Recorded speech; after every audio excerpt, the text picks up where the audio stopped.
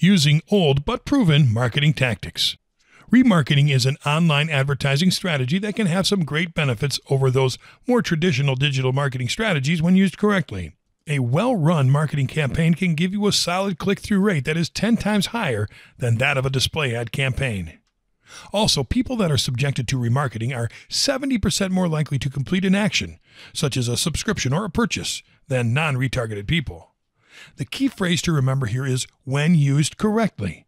That is because remarketing can easily become irritating to targets when it is not used strategically. Digital marketing, and for that matter, digital remarketing, are not something new, mind you.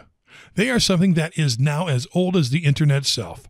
And because of that, close to 3 decades of testing, failing, and success stories have developed. The good thing is that, because there have been so many things that have been tried before you came into the picture, it will be super easy for you to learn to implement the things that worked and to simply forget about those that did not. We want you to go bigger and bigger, so we have collected the best proven old school marketing tactics that you can start using right now. Social proof. The social proof tactic works by getting in the way of our social instinct.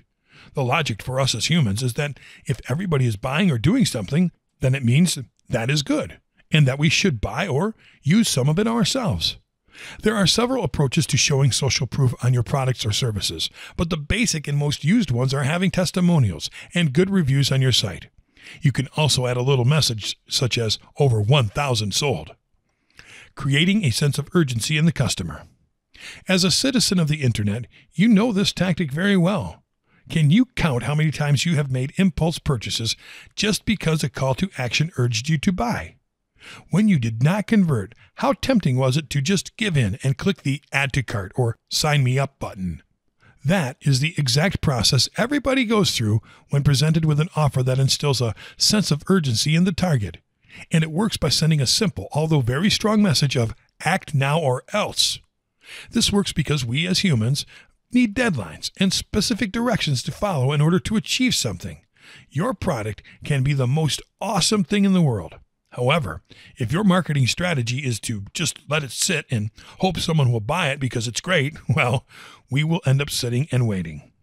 On the other hand, if you urge your targets to act now because your product is on a discount for a limited amount of time, we'd say that is a sale right there. You can instill urgency in a variety of ways.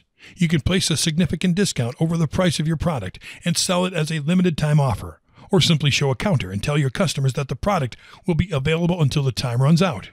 That way, you create a sense of urgency that is really, really hard to break, especially if people like your product. Creating a sense of scarcity around your product. Scarcity works a lot like urgency.